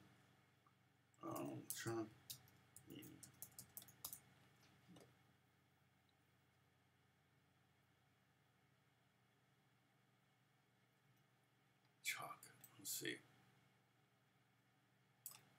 More definitions. Click on that. Write or draw with chalk. No, it's not.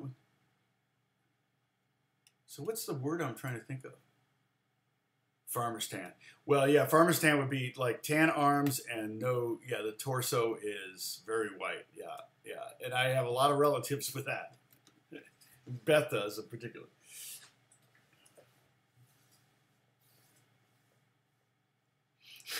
Yeah, I've done that. You look at, or I saw the video of me when they were singing "Happy Birthday" to me at church. I saw the video, and I just right before I walked in the door of the green room where we hang out between services, I had just put a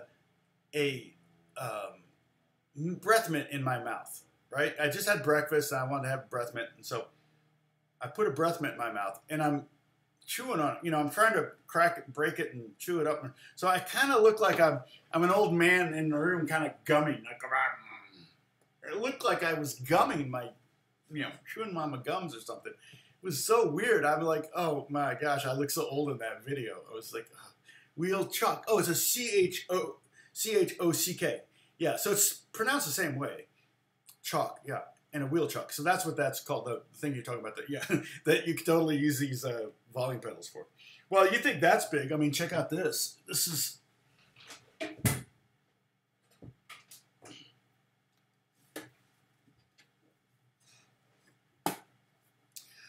is called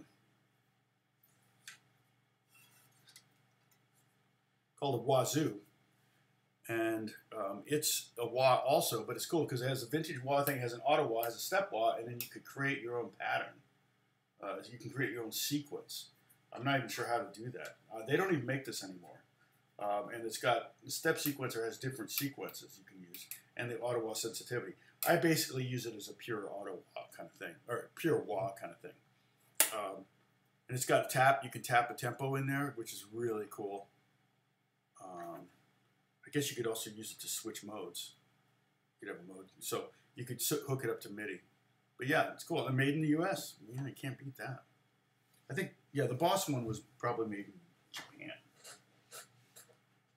I don't know. So, got a lot of pedals on the floor right now. Whew. So, let's see what else. I have been moving over them in the garage. We have some. Oh, you have chalk? Oh, you have chalk. Yeah, I mean, they come in handy. I'll tell you what. It's better than having the car roll down the hill. There are some neighborhoods in LA where, you know, like in Hollywood Hills, the streets, well, San Francisco's like this too. But the streets are like this, and you see people actually have chalks for the back of their cars. I would think that it would be really tough on the parking brake. So, what's a wah? Oh, wah? A wah. So,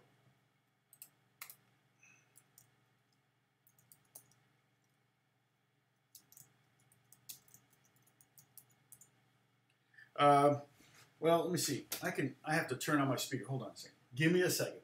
I'll show you. We've talked about this before. I'll even show you the new wah that I have. See, I got two computers now because I got a new computer and I'm still kind of migrating things over. Let's see. Oh no, I want to keep that. Just need to add an amp in here. Sure.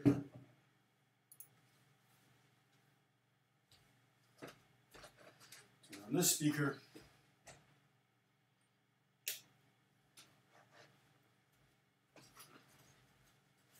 and then to make sure everything's plugged in.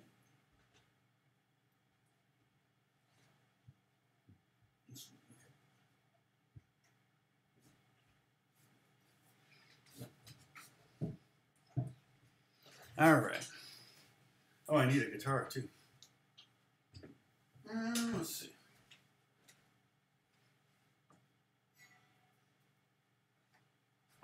I'll use the cheap Squire because it's good for funk. But a wah-wah pedal, also called a crybaby, is just a tone. It's kind of like messing with the tone knob on your guitar a little bit. Let's see if I can get signal.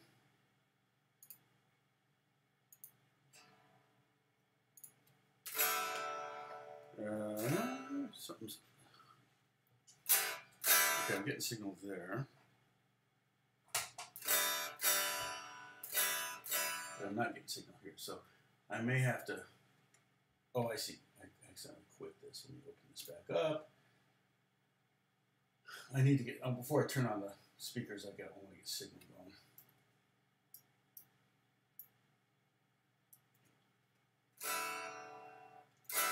Okay. Oh, it's weird. It's not getting an output. Why is it not working on the output? Let me see. Okay. Well, hold on. Sorry. User error somewhere along the way. All right, let me open this again. If it pops, we'll know I did something right.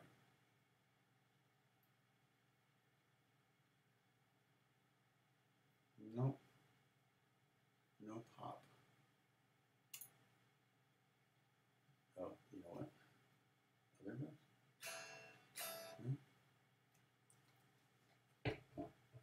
you know what? I probably plugged these back in the wrong way. No, that's right. No, because I'm getting signal into my that. Right? Yeah, I'm getting signal there.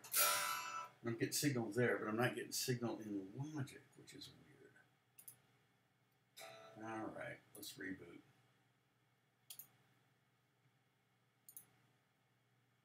But Jimi Hendrix used a wah. Like wahs were developed kind of in the mid '60s. It was actually invented by a trumpet player, I think, and it was kind of a way of getting that the mute. You know, they would use the plunger, or, for the trumpet to kind of get that wah wah wah sound. They realized that they could do it by creating a filter that would your pedal would control what frequency was being boosted. So do a little research on it, but that's how you spell it, wah wah pedal. Come on. Wake up.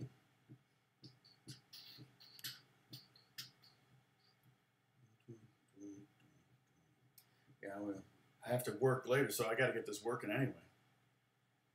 It'll wake up.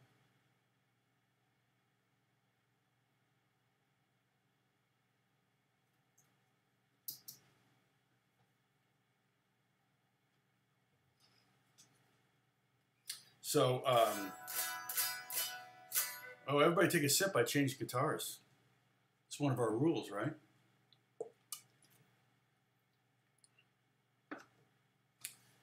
What's a song by George Harrison?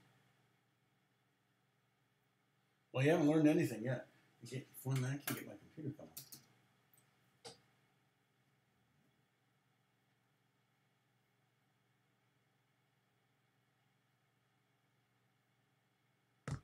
There you go.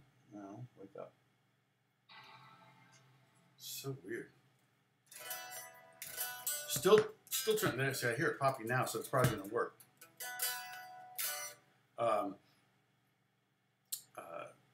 Still trying to kind of get everything migrated over. Some things are not working in the you know, some of the software is not doing what it's supposed to be doing. So that's kind of frustrating. Well, you know, it's all really only using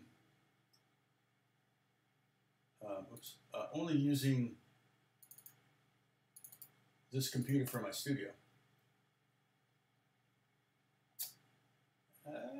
Okay.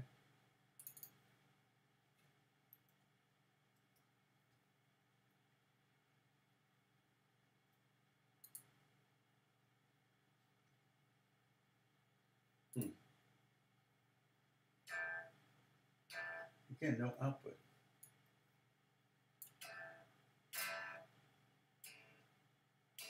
We'll see once it gets going. Oh, there we go. Okay. So, I've just got a basic guitar sound up, very clean. And then turn on the wah.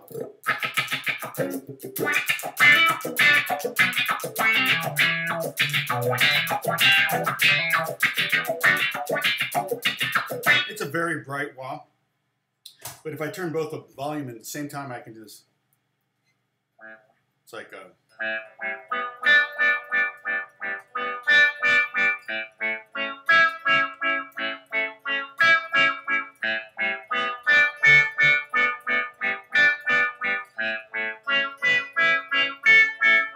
it's a very unique sound that you really can't get from any other wah. And then, like I said, it's also, this is the vintage. It's actually, it's a really good sounding volume pedal in my opinion.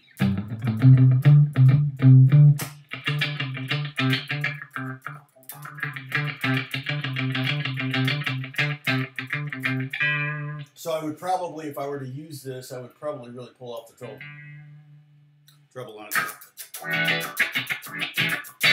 Oh, get the volume on again.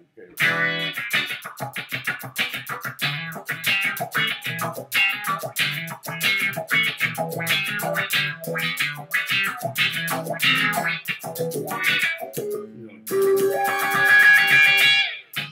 Prince, that kind of thing. So Prince used it a lot. There were a lot of great guitar players that used wah. So that's what a wah-wah is.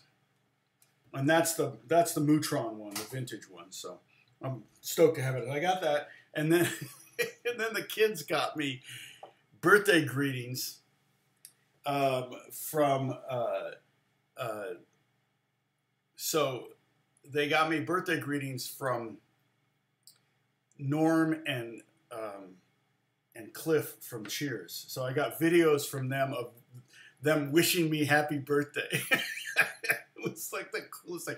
Because you know me, I'm a huge Cheers fan.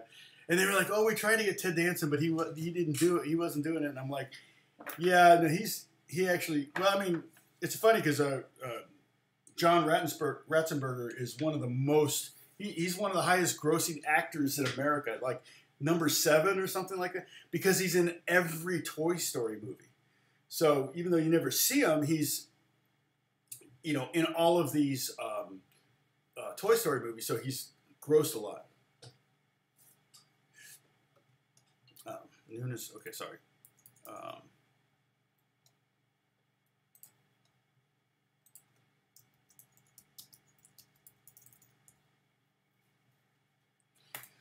So that was hilarious. You know, so I've got video, you know, of there was like 1 minute long, right? The kids, you know, they get paid to do that. It's hilarious. So I've got to get going because I've got some work to do. I've got a friend coming over here in 1 hour, so I've got to be ready to go when he gets here. So,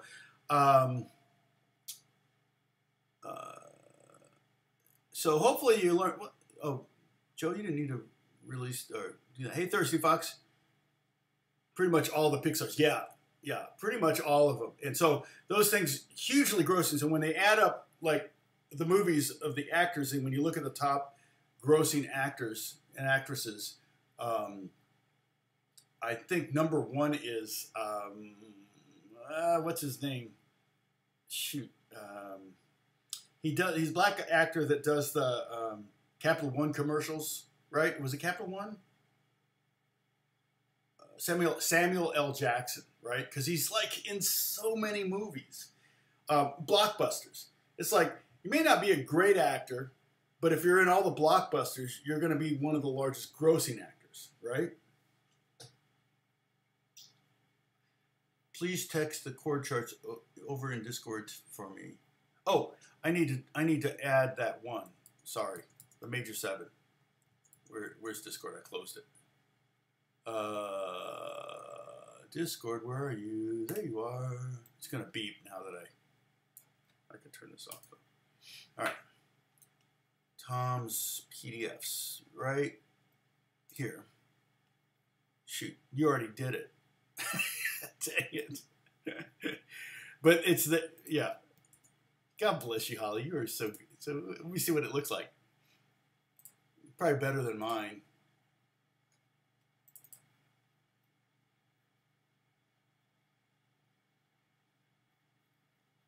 Yeah, that's great, Holly. That's exactly what I wanted. And dang it, just add that last chord in there. Do you still have the? Do you still have the document, or did you delete it? So there's that one last chord. Oh shoot, did you just fix it already? Did you already fix it? Should I delete all those old ones? Can you delete? What did you? I just saw just as I was. You already did it. That's funny. You already did it. You're so fast. Wait a minute. That's why is it so much? What's this? Why is it so much smaller of a file? Oh, that. Okay. Yeah. Oh, you turned it into a PDF. I see what you did. Okay. That's the chord chart. Yeah. Okay. I'm like, why is that so much smaller? Yeah, people prefer PDF, I'm sure. All right, now.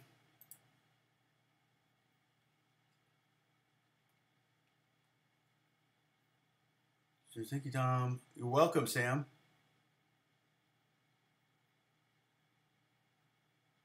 Anyway, I will I'm just trying to catch up on all this, the chat here.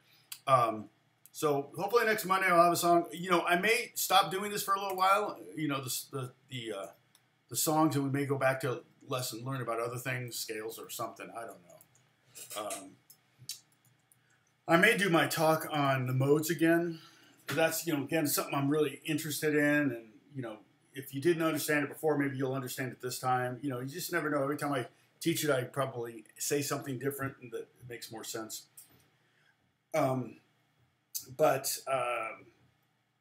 Yeah, so I don't know. I don't know what I'm going to do next week. And I may have to take some time off. If I keep being as busy as I am, I feel like I'm not giving you my best if I just kind of show up here ill-prepared. So it's difficult. Clearly, during COVID, I had a little bit more time, especially when we were doing like the bluegrass stuff. I was writing entire songs during the week. But again, it was because I was working on something too, not just you guys. So anyway, thank you so much for being here with me. I will see you, hopefully, Lord willing, in a week and next Monday. And I'll try to be on time. I was a little late today. I apologize. But that's because I was just putting this together because I didn't decide on this until 8:30. So it took me, literally, I did it in 40 minutes. So anyway, that's it. I talk to you guys all later. I appreciate you. Bye-bye.